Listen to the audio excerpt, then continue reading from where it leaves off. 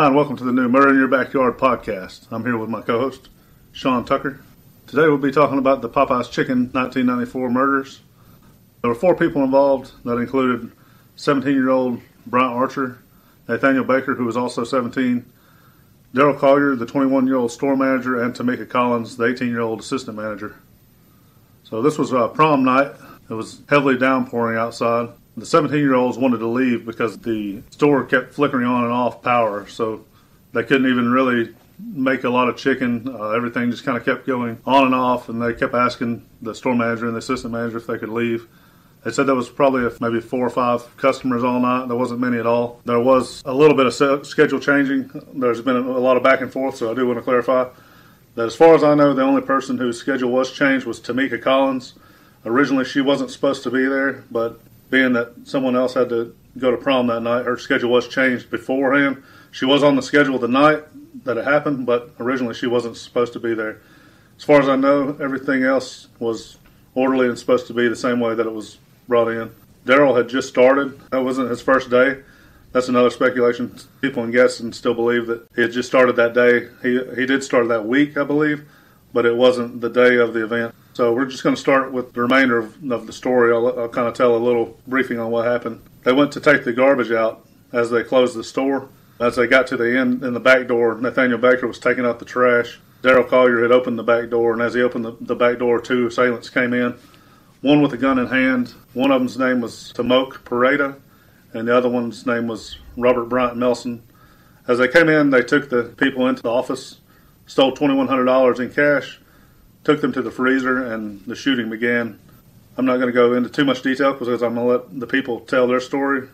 So as they shot the people, or the victims, they made their exit out the back door. And behind this introduction here, I will have statements from Bryant Archer, who was the only survivor, and also Dawn Ward, who was the store manager's sister. Statements from responding officer Lane Keener, and I will have statements and Q&A from Scott Hilton, who was the Eagle Rock Boys Ranch owner and founder, and he tried to take Paraita in before the events happened, but stuff just didn't work out the way he wanted. It didn't come to be. Well, Joe, did the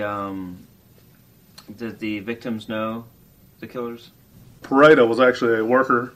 He had worked there, as far as my understanding is, he worked there about 2 weeks, cased the place out, got to know the ins and outs of the business. You know, as he closed, he saw that the back door was being used as the place to make entry if he needed to come in. He also saw where the drops were going, the money drops, and how to gain access to the money at night. So he took that to his advantage to get in the store. All right. I think, if I remember reading the story correctly, the cops were able to identify the suspects with the they had left a shoe print. That's correct. Right beside at the time in 94, there was a Taco Bell right beside the Popeyes Chicken. So in the middle of that, there's a water slough. And the assailants, as the water fell down, they were standing in that slough as they came in. They'd actually eaten at the Taco Bell beside it. So as they came in, there was a shoe print left inside of the water slough there, and they were actually able to pour a mold. That mold left a full-on print. So when they were apprehended later on, they took that print, and as they lifted it, they could tell that was Bryant Nelson's shoe print. I hope and assume that they still would have caught them, but it probably would have been harder without that shoe print. I think it would have been easy to identify Paraita because Paraita was the worker that had been there. Bryant Archer gave his account that Paraita was there that night, and just knowing that he had that identifying haircut through Bryant's testimony, he was able to be apprehended, and they could tell that was him. But without that shoe print, I don't think they would have known right away that was Melson. Melson was in the vehicle, but he claimed that he wasn't there, and Paraita also turned around and claimed that Melson was picked up later. He dropped off another black male and picked up Melson, and then Melson just happened to be in the car later on. Okay, so that shoe print got Melson. Got Melson. Okay. And then how were they apprehended? As they were leaving Paraita's house, they pulled up and were able to get the suspects. The reason they were able to get them so quickly, they picked them up later that night. I think it was within an hour or two. Bryant Archer's testimony was that he gave them the answer straight up. As soon as they entered the Popeyes Chicken, he told them what the car make and model was, which was a 1980s Monte Carlo. So they went pretty much right to his address in Rainbow City, and Rainbow City police apprehended him rather than Gadsden. Gadsden did find out that it was a car. They had a bolo out for that vehicle.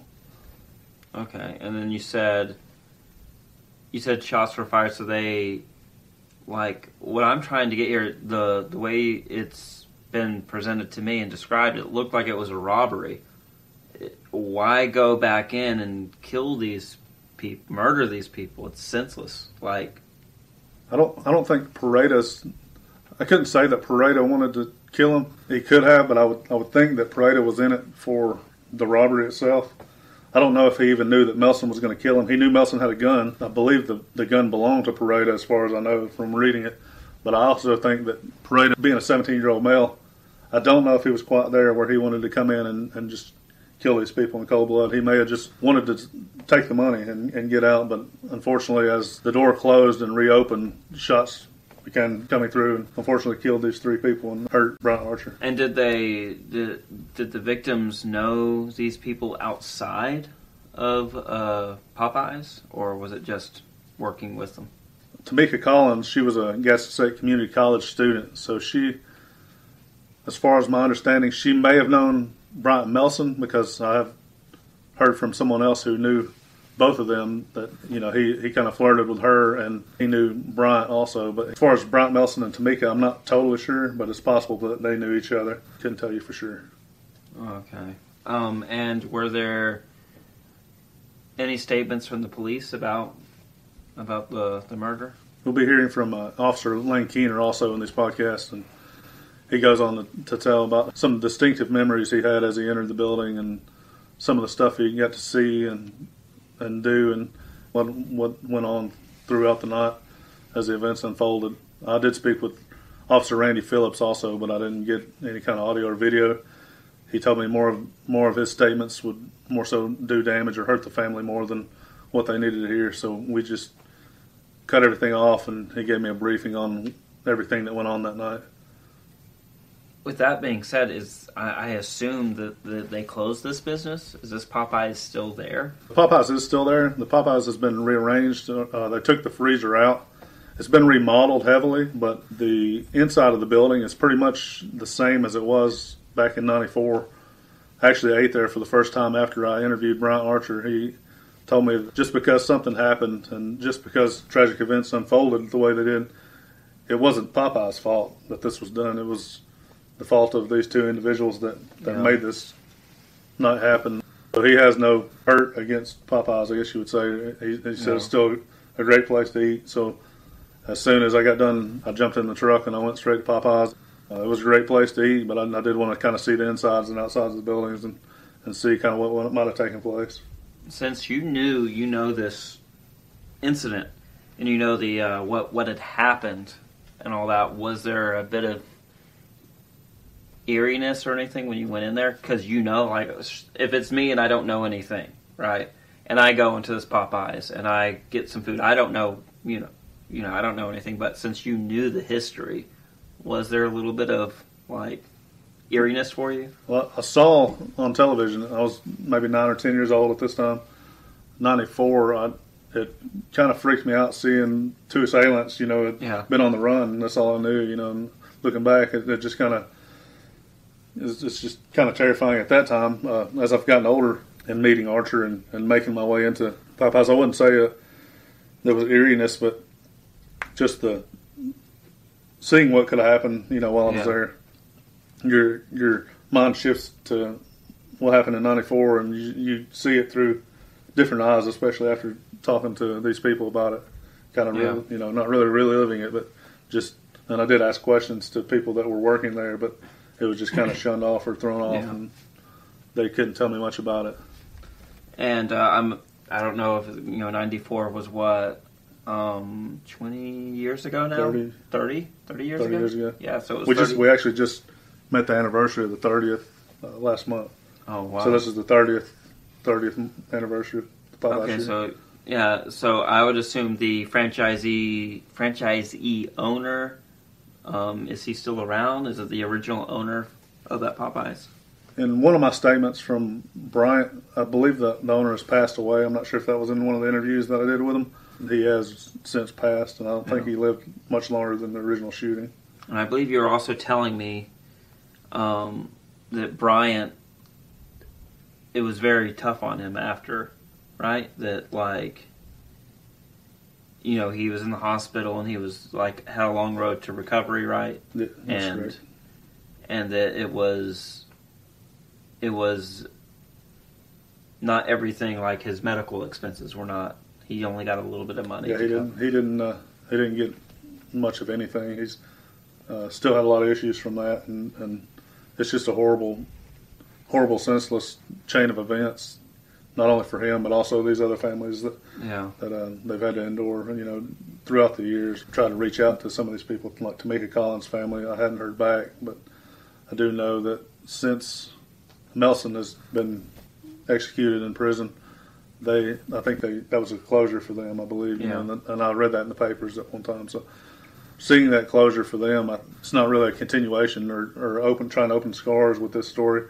It's more of a way. I know Archer still wants to get this out there, and every once in a while, the guests and Toms will post something every 10 to 15 years. You know, what kind of memory is that for those people? I mean, it's not scars. It's memories. And speaking of remembering, like the Blockbuster murder in Anniston, and of course they closed that Blockbuster down, but they had a memorial there to the victims. Is there a memorial to the victims at this Popeyes?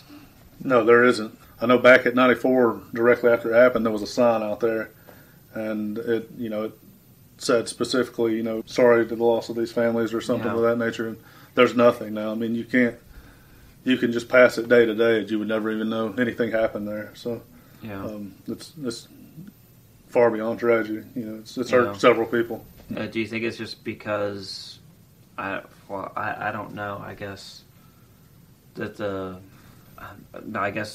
owner didn't think, because I guess whoever owns the building would be the one putting the memorial there. So I guess maybe he didn't want to.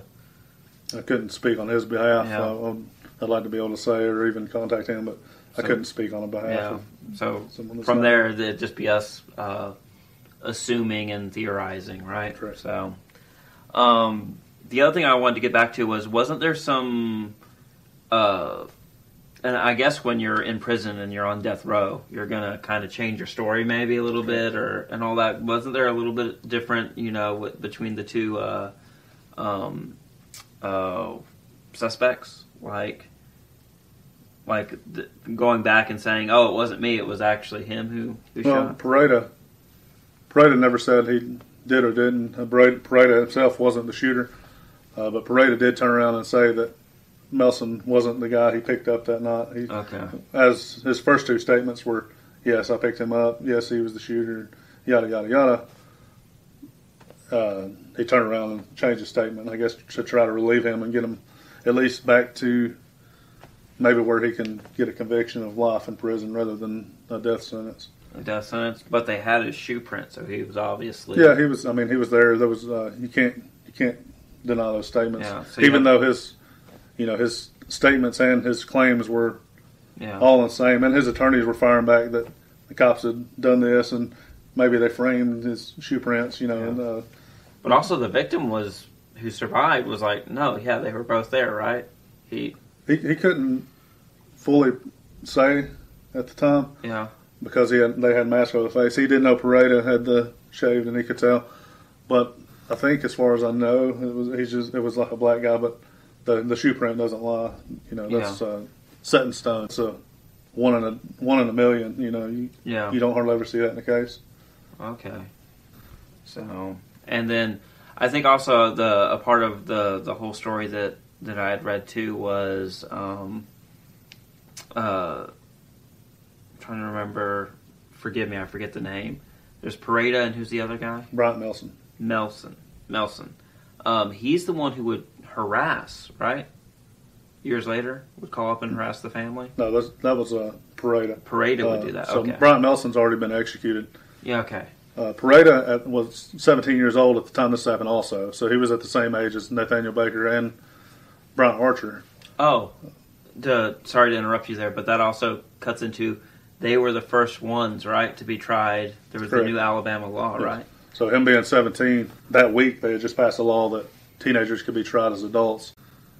That set him in motion to be tried as an adult, which landed him in prison for this crime and gave him the sentence of life in prison, which he got life in prison because, for one, he wasn't the shooter and he was 17, so I guess they had convicted him on that sentence. But that's where it stood. So Paraita got life. Bryant Melson, the shooter, got the death penalty. And then he would bother Paraita would call him bother. Harass. Paraita would harass some of the victims' families and kind of reach out and do stuff. I want to let Archer tell his story more about that and leave it at that, because some of these guys, I don't want to take anything from them, because this is their life, and I just kind of want to tell tidbits and kind of get the ball rolling on the story. I want Scott to be able to tell more about Paraita, and Lane Keener to be able to tell about coming to the scene of the crime and what he saw and experienced throughout, and also Bryant, just keep him in your prayers and be able to hopefully write a book one day. That's what he would like to do, have known on his end. And then, especially since we don't, well, even if we did have a memorial, just keep the victims, memories alive and in your thoughts, and also that this murder doesn't define their lives. There's more to them than just this event. Like, they were humans with hopes, dreams, and emotions and all that, and deserve to be remembered for who they were. And with the murder in your backyard, I want to keep this flowing, because there's several people not only that have been massacred or murdered, stabbed or shot, there's also people missing. And there's several of them, not only throughout the nations, but here in Alabama and right here in Calhoun, Etowah County. So I'm hoping through this we can also maybe find some of those people. Right now, this main interest, I want to stay with Popeyes and Bryant Archer and his story, and hopefully get this to anyone who will listen. Yeah, hopefully so. So thank you so much for the first podcast of Murder in Your Backyard. I'm Joseph Kramer. I'm Sean Tucker. You guys have a good night.